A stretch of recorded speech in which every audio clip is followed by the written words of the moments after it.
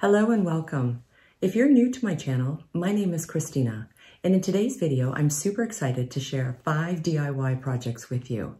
They're all easy, simple, and anyone can do.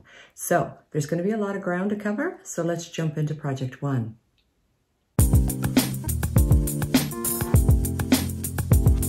I wanted to share a really easy project that you could create just using a throw rug and some macrame cord. And this is just in the off-white 5mm macrame cord. Now what we can do is use a hot glue, and the Gorilla Glue is actually fabric safe when the temperature is brought down a little. So I'm going to use that glue, and I'm only going to go down about 3/4 of the way on the throw rug now that it's folded in half. Throw rugs, of course, come in different sizes, but this is a small size, and I thought I would try to make the attempt to see if I could make this into a bucket basket.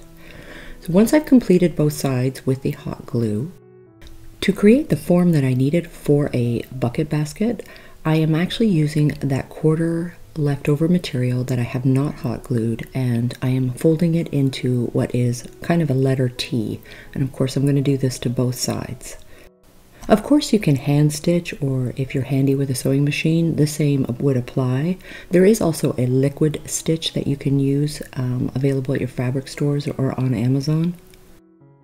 Hot glue will dry very quickly, and once it's dried, all you can do is turn it inside out, and now you've created a bucket shape. Now because this rug was pretty plain, I thought it would be nice to do something decorative with it. I'm going to use a crochet hook, and it's 6mm, but whatever you have on hand will work. And I want to measure out the macrame cord to be about 15mm. So I'm going to cut a bunch of strands as I go. I just took the macrame cord, folded it in half, and then placed the top half of it into the crochet hook and pulled it through. This gave me kind of this round loop to put the rest of the macrame cord through and create a knot. I just kept repeating this all the way around the bucket basket that I've now created, and it was great because it actually gave it a little bit of weight to the top, and it worked out based on the physics, so this way the actual throw rug, now bucket basket, will actually sit on its own. Tying it through the loop was super easy. It was just really important that you fold each macrame strand evenly and pulled it through the top of the rim. This way all of your cuts were nice and even. I was really pleasantly surprised how this actually turned out, and even around the two sides, no problem at all. And I gave it a little trim at the bottom when I was done.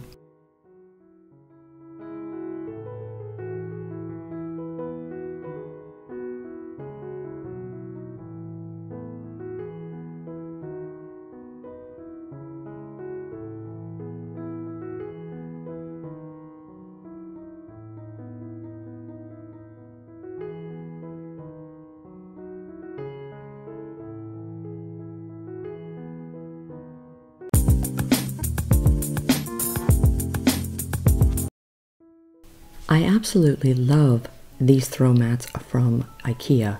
The fibers of these are so beautiful and very organic looking. So I wanted to create another bucket basket using the exact same method with the hot glue, or again, you could use a stitch or sewing machine. Because this throw rug was shaped a little bit different, it's actually a little bit wider than the first one I did. I actually made the bottom a little bit shorter when I created the little T form when I put the glue stitch in. So it's much smaller, but it still gave a really nice rounded look and gave the form really well. Because this particular throw rug had a really nice fringe, I just used a dog brush, but you could use any regular brush to brush it all out so it was nice and fluffy. Once I completed brushing all the fringe, I just pulled it inside out and gave a little punch into the bottom there, and then I folded the top just like I did with the first one and gave it another little brush over, and I loved the look just on its own. I noticed that the seam on the inside was sticking out, so I just took a little bit of glue just to fold it in, just to make it more cohesive.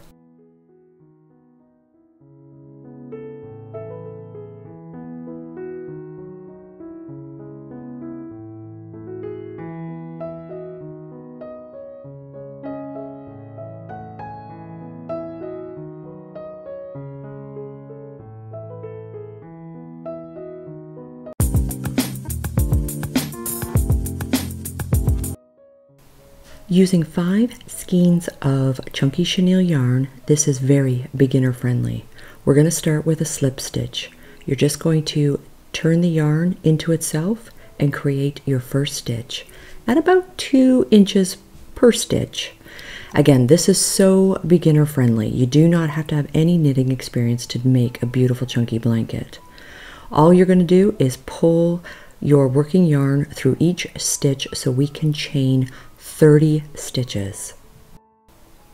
Once we've completed our chain, we are now going to use that top bump of the chain to create a new row of stitches.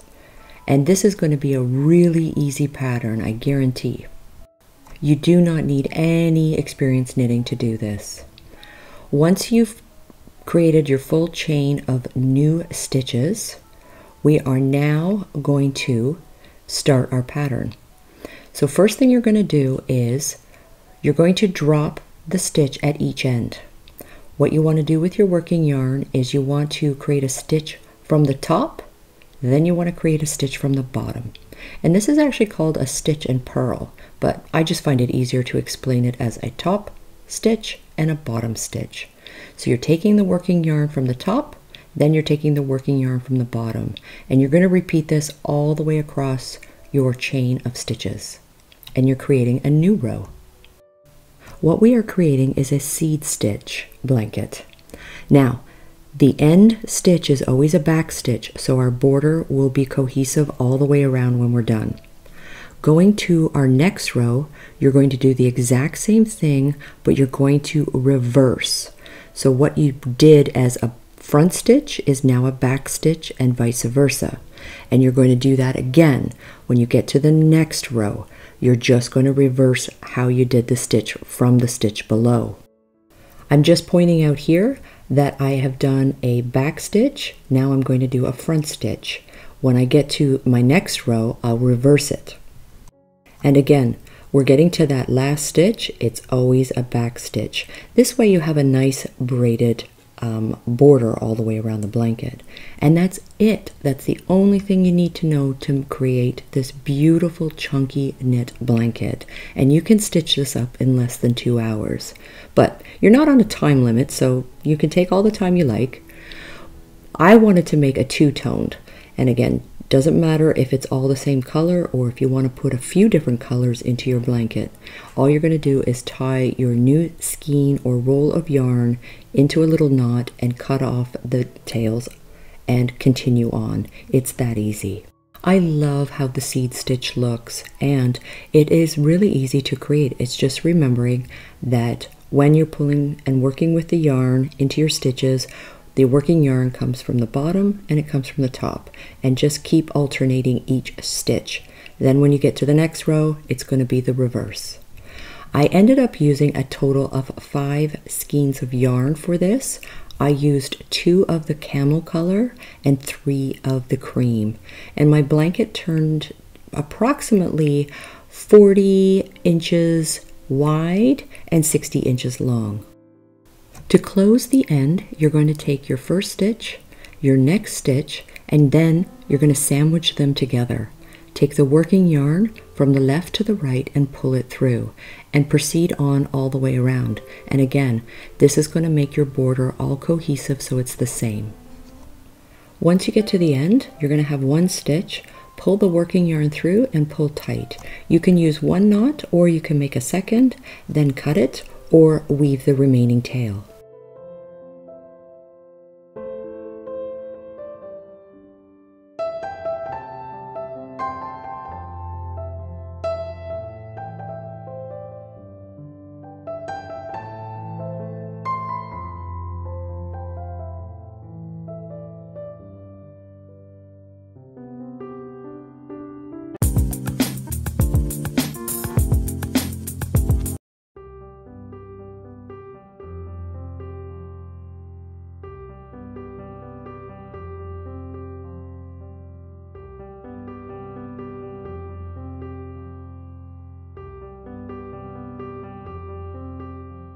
Easy way to make a slip knot is to tie it around your fingers, pull the working yarn through, and now you have your first stitch. We're going to pull the working yarn through and we're going to cast on 16 stitches. What I want to show you how easy it is to make a pillowcase that's front and back together. So now that we've casted our 16 stitches, you're now going to pull from the top bump. You're going to make a row of just simple stitches right across. Once we're done that, we're actually going to turn everything around, and then we're going to use the bump on the other side. So now that you have all of those, you now have a bump right at the top on the other side. And this would have been a bottom of a blanket, but I'm going to show you how you're going to make an entire pillow by using both sides. So you're now going to cast on another row of stitches just on the other side of your chain that you started. Once we're completed that, I'm going to show you how to do a regular stitch on one side, then we're going to do the same seed stitch on the other. But all you're doing is a regular stitch on both sides of your chain. Once everything is done, we're now going to do that seed stitch. So one front, one back. So again, it's actually a purl stitch and the back stitch. But I like to call it a front stitch and a back stitch. I just find it easier that way. That pattern will be the front of the pillowcase. We're going to flip everything around, and we're only going to be doing a simple back stitch. So it'll just be a straight stitch, and this will be the back of the pillow. So you're not going to be doing anything other than taking the working yarn from the back of the stitch and pull the working yarn through, and you're just going to create over and over the same thing on that side. Flipping it around.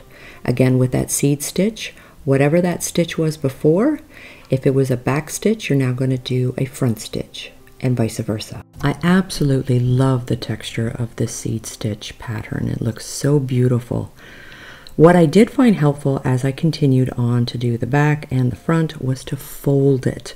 This kept my stitches a little bit closer together, and also because we're actually stitching up the side as we go. Once I got about 4 rows up on both sides, that was when I found it a little bit easier just to fold it and continue on.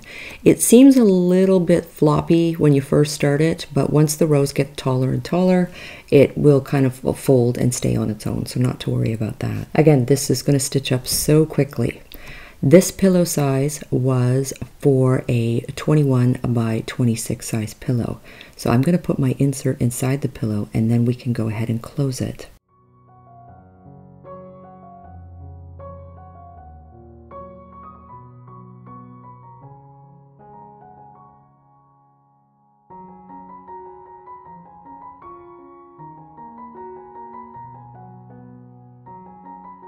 It was a little tricky with the insert to show on camera, but as you can see, the stitches from the back and the front line up to each other. So you're going to take the first stitch from the front, the first stitch from the back, and pull the working yarn through the first 2. Then you're going to take the stitch from the front that you used and the next stitch, and the important rule here is you're going to stitch from left to right with your working yarn. Then you're going to flip your pillow. You're going to take the stitch that already has the working yarn and the next available stitch, but now you're going to take the working yarn and you're going to pull it from right to left. That's the key with closing this, and this way both sides will be uniform. So again, the important thing is you use one of the stitches that already has the working yarn and grab a new stitch. When you're using the seed side, you're going to go from left to right. When you're using the back side and putting your stitches together, you're going to go from right to left. You want the symmetry of both the sides to work at the top, so that's when you're ready to close. You're going to have one last stitch, and you'll pull the working yarn through and create a knot, and if there's any remainder, just tuck it into the side. I love thick, bulky chenille yarn, and it's 100% washable.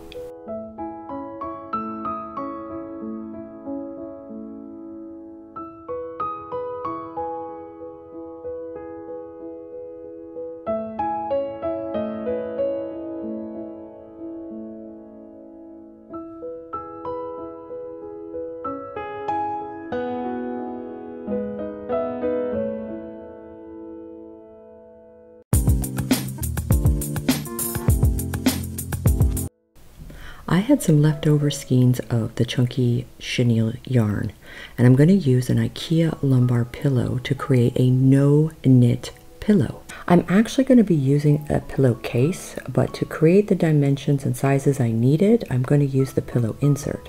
And I'm going to cut just strips both the vertical and horizontal way, and this is 26 by 16 lumbar pillow. I did it this way because I was concerned that the thickness of the insert, I needed a little bit more room on each side. My thick yarn cuts that were horizontal are going to be 27 and the vertical was 17. Because this throw pillowcase has a stain on it, I'm going to recycle it for a new look using this no-knit style. To create this look, you can use any type of bulky yarn you may already have. I wasn't even sure if I was going to like this when I first started, so I decided to go ahead and just use some tape so it held everything in place while I sampled out this kind of checkered pattern by weaving the horizontal and vertical strips together. To make a better adhesion, I'm just going to use a tiny little dot of some hot glue, but I'm still actually going to be stitching this together. You could also use a series of pins to hold everything in place, but I found that the glue was a little bit faster, and I just needed a little tiny dot to hold it in place as I continued to weave the yarn together.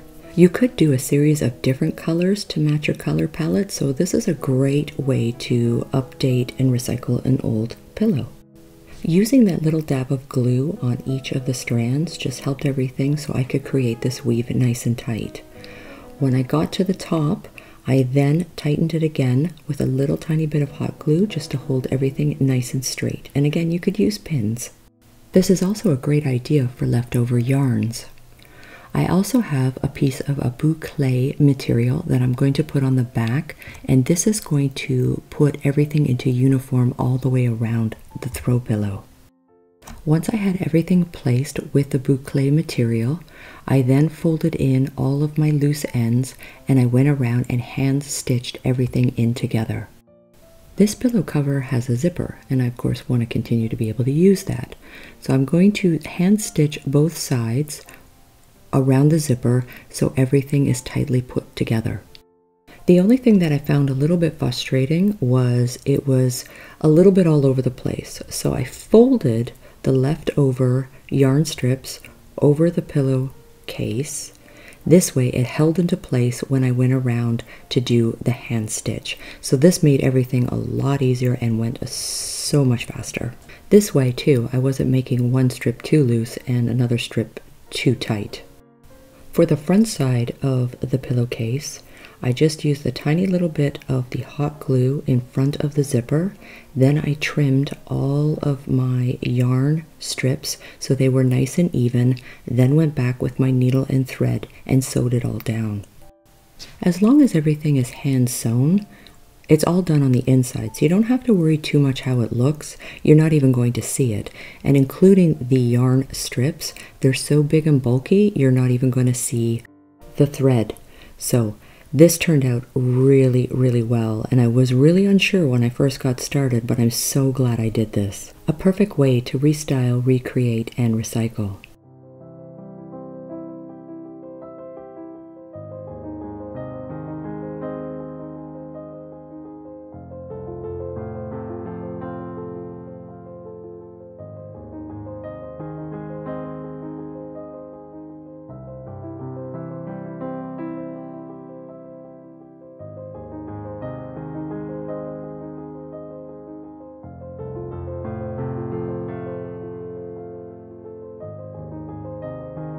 Congratulations to Dalia Aguilera for winning the Chunky Blanket. I'm going to have that out to you as soon as possible. And because you guys were amazing at all your wonderful and beautiful comments, I'm going to do another Chunky Blanket giveaway. And that's coming up in the next couple videos. Of course, I'm going to share the process on how to make a quick and easy chunky blanket and a new creative style with it. Thank you so much for watching today's video. And please, if you have any questions because I love reading your comments, leave a comment in the comment box below. And if you haven't already, hit that subscribe button and notification bell. It's going to tell you when I upload my next video. And until then, take care. I'm looking forward to sharing so many more fun DIYs, room makeovers, and furniture projects with you soon. So take care.